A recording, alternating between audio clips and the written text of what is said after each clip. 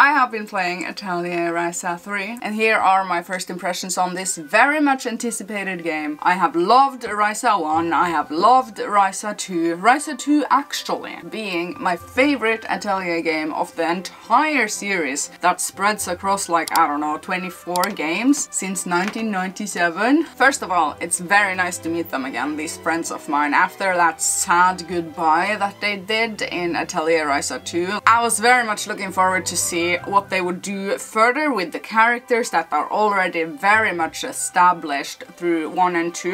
And let me just say, I predicted this game because one of the voice actors actually made it pretty clear that it was going to come Ryza 3. One of them said so, and I think that went through the cracks. Okay, so let's jump straight to performance. Performance is okay, it is good, but it is the Switch we're talking about. I'm about 10 hours in, I think, and I'm still sort of debating on jumping over to PlayStation 5, I mean. But I don't know, I'm not sure. I like to take my games with me. I like the portability and the handheld gaming that the Switch provides. But the Switch is so aged by now, so all the gameplay that you are seeing in this video is from the Switch version, and it runs okay and it looks pretty good, sometimes even impressive. So far I have only noticed stutters and frame drops in the biggest city that I've come across so far. There it is very noticeable. I'm not sure about the PlayStation 5 version or even the PC version, but you know what? Overall, very good.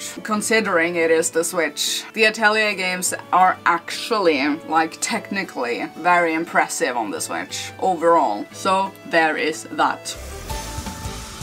And another quick first impression that I got is that I'm very happy to see that Ryza is not starting out as a total noob. She is starting out as level 20. She already knows a lot of her old alchemy recipes, and you get access very early on to the materials that you need for the field tools, like the hammer, the scythe, the axe, the net, the fishing rod, which you have to remember to manually equip in the menu under items. Never forget that.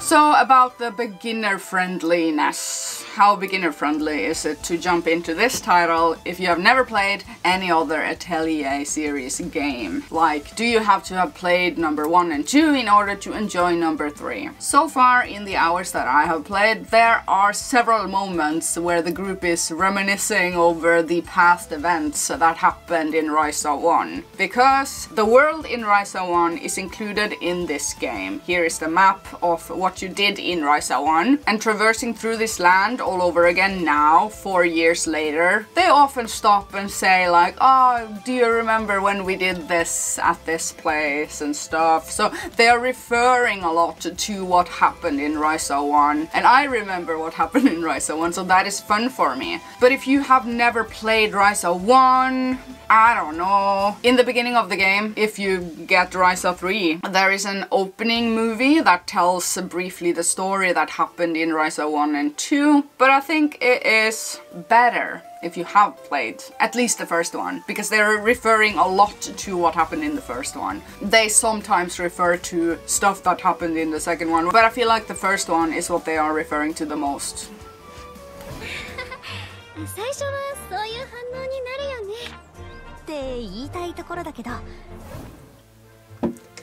Okay, so the world. You get to visit all of the places from Ryza 1, like I said. Like the hometown where they are from, the little island, and the mainland. And this time around, one of the selling points of the story anyway, is that suddenly a lot of smaller islands appeared down there in the western area of the map. And at first I thought that this was the new content, the new places that you could visit in this game. And boy was I wrong! If you do the main story quests a tiny bit. And this came as a surprise to me. Suddenly there is a girl that comes and say hi and blah blah blah and stuff, and you travel by boat to a new continent. And you know what, I went into Ryza 3 now without having seen any spoilers, so I was genuinely surprised to see this. And this is when the game opened up for me. This whole new continent with a whole new map system. You can zoom in and out of the map.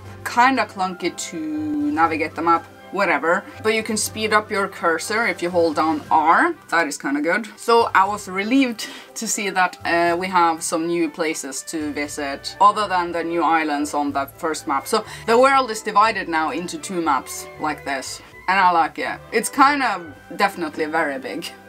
It's kind of definitely very big. Traversing the land is an open world. There are no loading screens between anything. You can run from one part of the map and all the way to some other part of the map with no loading screen in between, and I call that an open world game. Pretty good. Now the story in short is that Ryza is hearing voices and the islands that I mentioned suddenly appeared and monsters has become a problem. Again, there is also like a whole deal about these keys. I'm gonna be honest with you guys and say that I'm not loving the new keys system. It's just there, but I haven't gotten excited about the keys. You collect some keys, you use some keys, you can equip some keys, and you can use them also in combat to get some sort of buff. Not loving the keys, but that is sort of like a gimmick that they are going with in this title.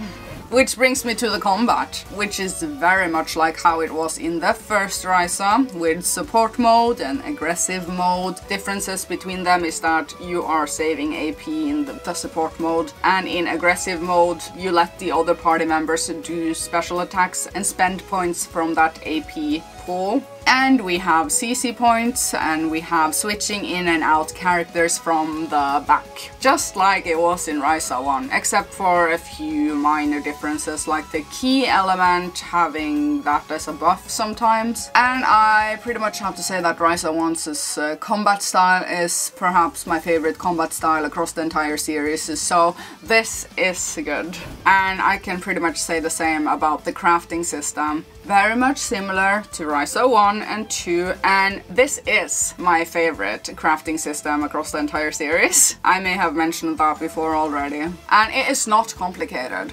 It may look complicated once you see this, but it isn't. It isn't complicated. You just gotta have the materials needed and fill in the nodes, and you don't have to fill in every node. Once you see that synthesis plus sign up there, you're good to go. You don't have to pump in all of your materials into one single item. Minimal materials used in the crafting is also good, if you know what I mean. Lord.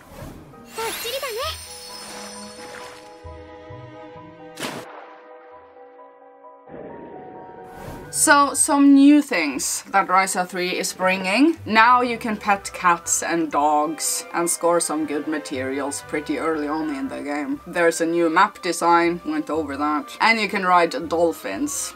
There's also diving, which they introduced in Ryza 2. There is the mount that they also introduced in Ryza 2. So they're bringing over all the things that we have already gotten used to having. And you get a new atelier in this new region. And this time around, Boss is finally joining the party. Maybe he is now like becoming the new best boy. He has had such character development. He was a bully in the first Ryza. They were not friends with this guy. And now it's like switched all around, and now he's such a nice dude. I am enjoying such character development that they have done on Boss.